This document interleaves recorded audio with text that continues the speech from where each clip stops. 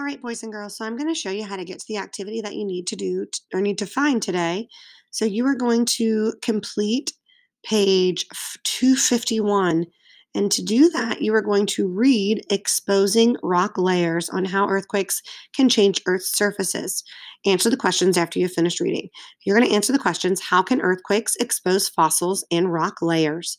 Remember to answer in complete sentences. You're also going to answer questions 2, 3, and 4. So what you're going to do is you're going to need to go to ClassLink and then go to Inspire Science or McGraw-Hill and then Inspire Science. And when you get to Inspire Science, make sure, and you should be, you're on Patterns of Earth's Changing Surface Lesson 3. Once you are sure that you are there, you can click on the lesson resources right here, and you are going to go past the video that you watched on Monday, and you're going to click on the Exposing Rock Layers article. It's surrounded in the teal triangle. So when you click that, it will pull up the article, Exposing Rock Layers. It's only a one-sheeter. Quick and easy read. So what you'll do is you'll read these read this passage and then answer these questions. Okay? After you finish with that, you are going to complete you're going to do the performance task. You are going to complete pages 252 and 253.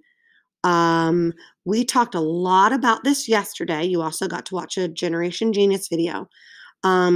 You are going to use research. That means you can use, like it says here, your science handbook, and you can also Google to find the answers. Okay, Mrs. Nest Tidy will be there to help you.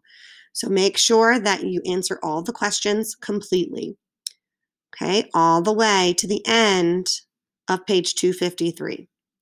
Once you're finished with that, you'll take a quick quiz about trace fossils.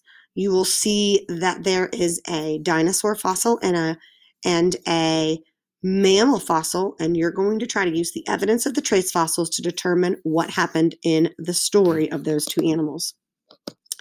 I hope everyone's doing okay, and I hope you have a very wonderful Valentine's Day. I miss you, and I can't wait to see you on Tuesday.